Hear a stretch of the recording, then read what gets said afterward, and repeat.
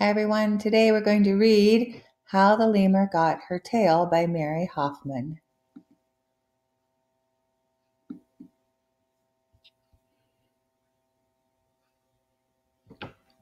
Long ago, before there was you, before there was me, before there were any other people in the world, Lemur lived in Africa. She was gray all over then, with a long bushy gray tail which she held high above her head like a flag. The other animals could always see her coming as she walked across the forest floor. "Good morning, Lemur," called Chameleon, flicking out his long, sticky tongue. "Where are you off to this hot, sunny morning?"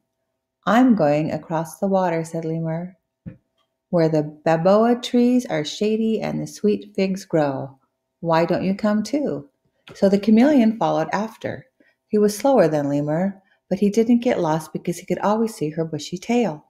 Up in the air flew Red Kingfisher. "Good morning, Lemur," he sang. "Where are you and Chameleon off to this hot, sunny morning?" "We're going across the water," said Lemur, "where the rivers are cool and the flowers shine bright in the dark green forest. Why don't you come too?"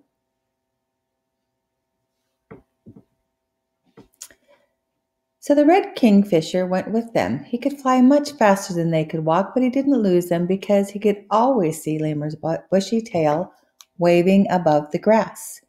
Green Boa Snake was slithering across the forest floor. "Good morning, Lemur," she hissed. "Where are you and Chameleon and Red Kingfisher off to this hot and sunny morning?" "We're going across the water," said Lemur, "where the rain is warm and the nights are cool. Why don't you come too?" So the Green Boa Snake joined them.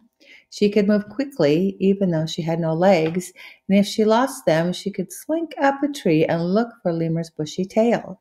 As they passed a tree branch, the tiny golden frog croaked. "Good morning, Lemur. Where are you going with Chameleon, Red Kingfisher, and Green Boa Snake this hot, sunny morning?" "We're going across the water," said Lemur, "where the mountains are red and the great bamboo grows up to the sky. Why don't you come too?"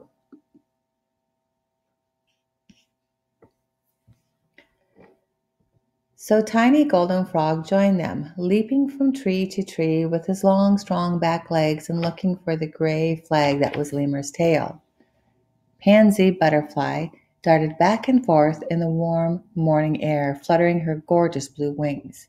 "Good morning, Lemur," she chirped. "Where are you going with Chameleon, Red Kingfisher, Green Boa Snake, and Tiny Golden Frog this hot, sunny morning?"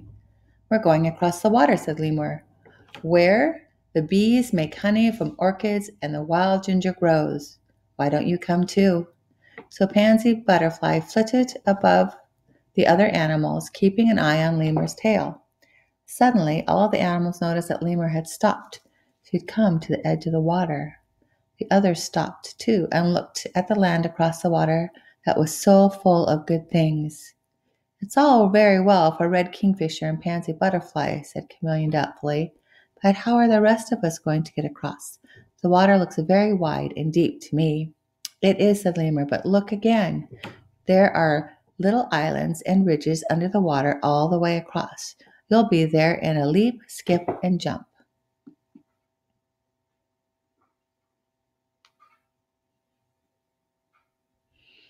And to show that she was right, she leaped into the water, waving her bushy tail to keep her balance as she hopscotched her way across to the other side.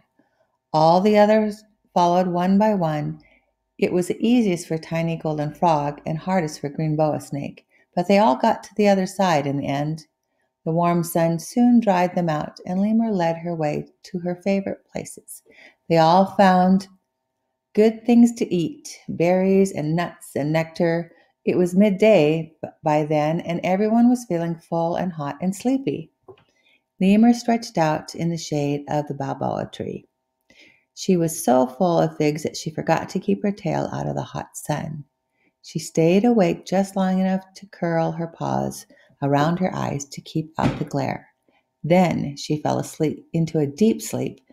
When everyone woke up, it was late and the long shadows of the evening were falling through the green forest. "We must go back," croaked the tiny gold frog. "Where's Lemur? She must show us the way." There she is, said Pansy Butterfly. She's still asleep. I'll go down and wake her up. And the beautiful blue butterfly, flew down and perched on Lemur's nose. So tickly were her little feet that Lemur woke up with a sneeze. Pansy Butterfly flew away in alarm. What's happened to your face, Lemur? She shrieked. And oh, what's the matter with your tail?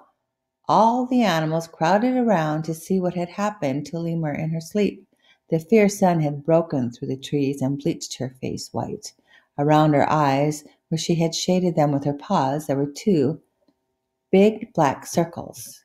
And her long bushy tail, which had been stretched out on the floor, was now striped black and white. Black where the shade of the branches had protected some bits from the sun, white where the sun's powerful midday rays had shone down and bleached it. Lemur led them all down to the water so that she could look at her reflection. She turned this way and that and waved her tail around. It's not bad, you know, Lemur, hissed Green Boa Snake. We'll be able to see where you are even better now. Yes, said Red Kingfisher, and now you should lead the others back over the water. But something else happened while the animals were asleep. The water was deeper and wider, and all the little underwater islands and ridges had disappeared. The animals couldn't go back. Red Kingfisher and Pansy Butterfly could have flown over the water, but they decided to stay with their friends.